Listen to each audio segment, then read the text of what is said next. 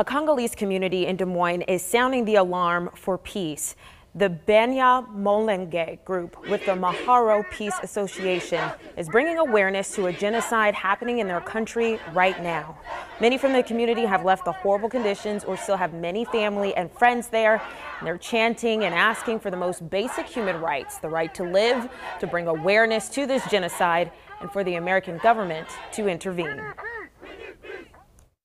We are hurt because, as we see everybody here, everybody has lost someone. Everybody knows someone who's suffering, who's struggling, everybody has a relative, friend. Every day they're dying, they're starving, they're burning in their houses. They have nothing to eat, no clothes, no shelters. Lots of women have been raped. Lots of women have been raped. The Maharo Peace Association recently sent an SOS letter to Governor Reynolds for awareness and for help. If you would like to learn more or help, you can go to maharoP.org.